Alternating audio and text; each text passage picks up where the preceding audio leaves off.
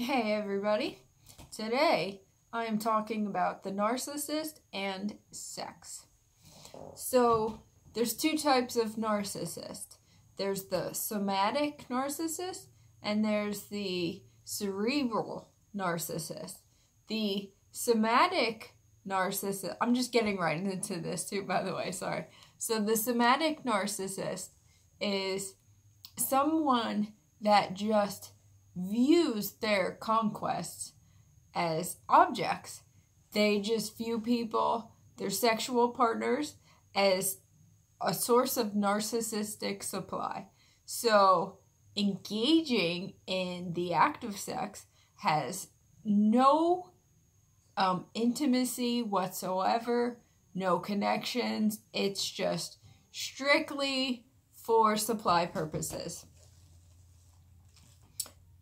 Cerebral narcissist. See, I had to do a little research on this because I did a post today on my Instagram because I know it's a thing because other people have confirmed this. So if you have a narcissistic mother, like I do, she will use sex to try and somehow shame you. It is so weird. And I talk about it with my husband, of course, and I'm like, gosh, she has such an unhealthy relationship with sex. This clearly has to come from their childhood or growing up or whatever. I don't know. I'm her loss, But I mentioned in my last video, I think, it was when my narc mother raged, I said it was her tantrum because I'm cutting off her supply. And so, tried and true, she always comes at me trying to slut shame me in some way or trying to, it's the same strategy. It's always been this way my entire life. I'm almost 40 years old. I'm married. I have 3 beautiful children, but she'll always try to go back to me being a teenager and how she loves to try to portray me as some kind of hussy or that I slept around or something, which is a joke because I always had boyfriends because I was always trying to fill the void of the love and affection that I was not receiving from my home life. Anyway, so I was trying to figure out, a lot of people have confirmed that their narcissistic mothers do the same thing. They treat them or they just in general act like sex is just so faux pas and it can't be talked about. So I looked into it and I think that part of it, definitely a manipulation tactic, but I'll get back to that. But something else that I learned is that there are cerebral narcissists. And I think this might be the case with my mother. They view themselves as intellectually superior, and their ability to control themselves, to control their sexual desires is, makes them superior to other people. So I think that plays into it as well. But first and foremost, as is with anything regarding the narcissist, everything is a manipulation tactic. So if you have a narcissistic mother or parent, whatever, and they're trying to use sex to shame you in some way, that is tried and true with the narcissistic strategies.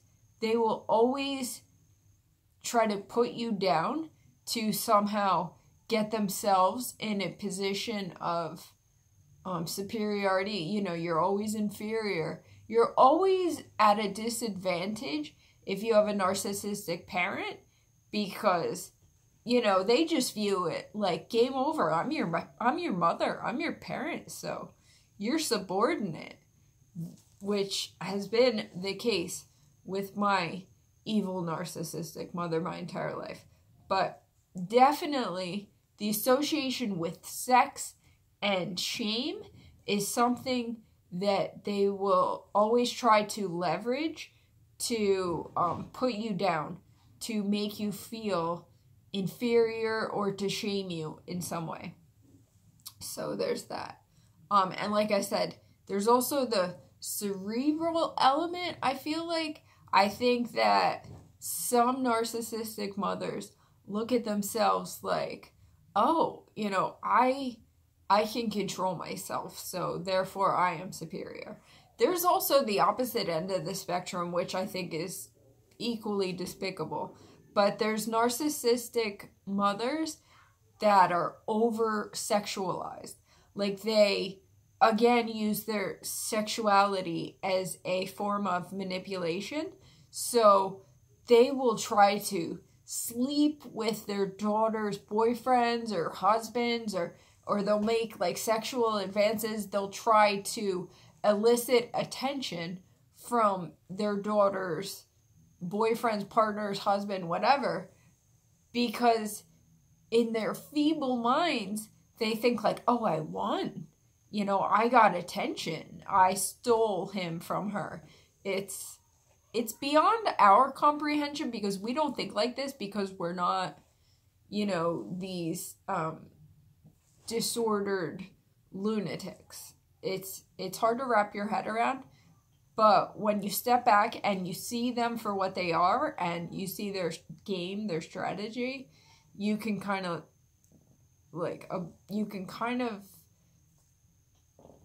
understand. So there are narcissistic mothers that will try to sleep with their daughters' partners. It's beyond.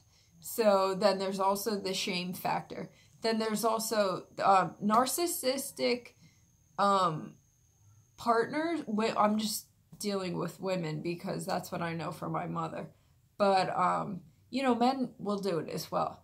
They use, like I said, the somatic narcissist will just go for quantity.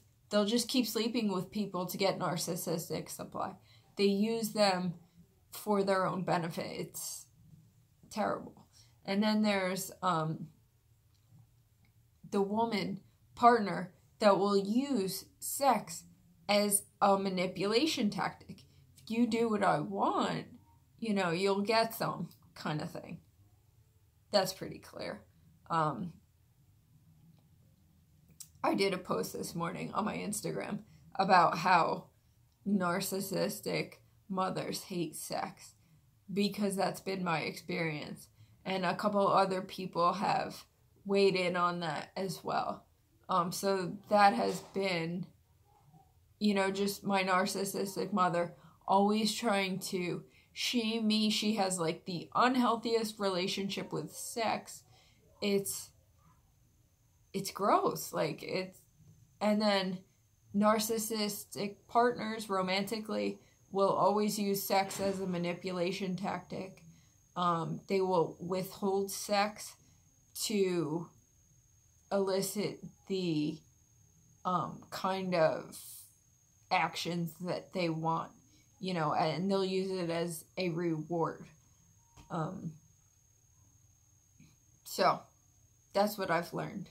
I'm trying to understand where this all comes from, like why my narcissistic mother always tries to, she couples sex with shame as a way to try to control me. It's so weird.